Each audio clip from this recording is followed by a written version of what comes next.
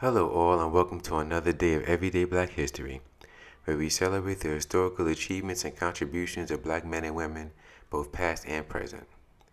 Now we always show appreciation to scientists, inventors, and today we're going to highlight someone who is a pioneer in the medical field, a neurosurgeon in fact, a brother by the name of Keith Black. Now just a little history on Keith Black.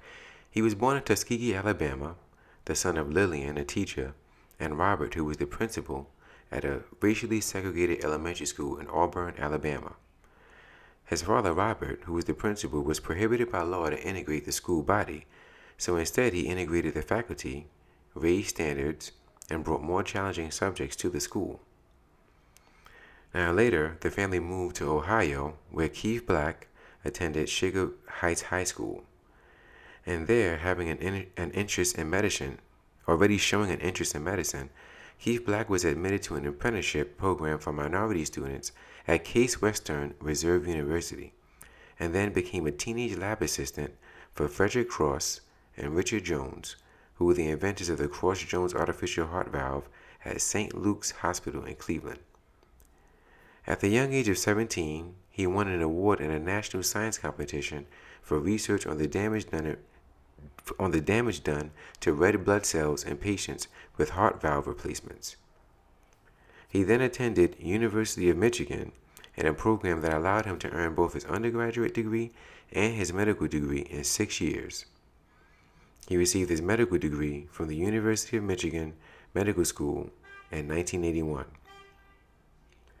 After serving his internship and residency at the University of Michigan, in 1987, he moved to the UCLA Medical Center in Los Angeles, where he later became head of UCLA's Comprehensive Brain Tumor Program. In 1997, after 10 years at UCLA, he moved to Cedars Sinai Medical Center to head the Maxine Dunitz Neurosurgical Institute.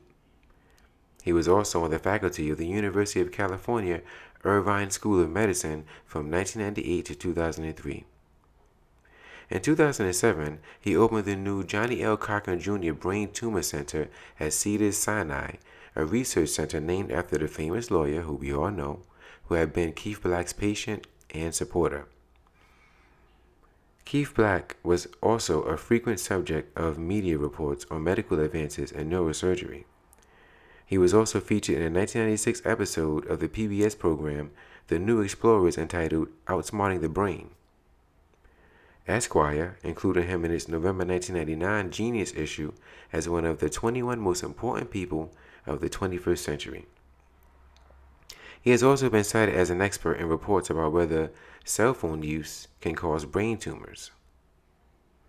Now, Dr. Keith Black is also noted for his very busy surgery schedule. A 2004 article in the Discover magazine noted that he performs about 250 brain surgeries per year, and that at that time, at the age of 46, he had already performed more than 4,000 brain surgeries, which was the medical equivalent of closing in on baseball's all-time career hits record. And you can imagine in 2018 how many thousands of more surgeries he's performed and how many more lives he saved. In 1997, Time magazine, featuring Dr. Keith Black on the cover of a special edition called Heroes of Medicine, talked about his reputation as a surgeon who would operate on tumors that other doctors would not. It also talked about aspects of his medical research, including his discovery that the peptide bradykinin can be effective in opening the blood-brain barrier. Now, I don't know what that is, and I don't know what that means, but the fact that he was able to come up with this discovery shows just how forward-thinking he was and how much he's contributed to black culture and black history, being an example to future young black men and women who want to get into the neurosurgery field. They have Dr. Keith Black, as an example. So Dr. Keith Black, we thank you for your contribution. That concludes this episode of Everyday Black History. We ask you to continue to tune in as we'll be highlighting people and institutions on a daily basis and how they contributed to black history and black culture. So stay tuned.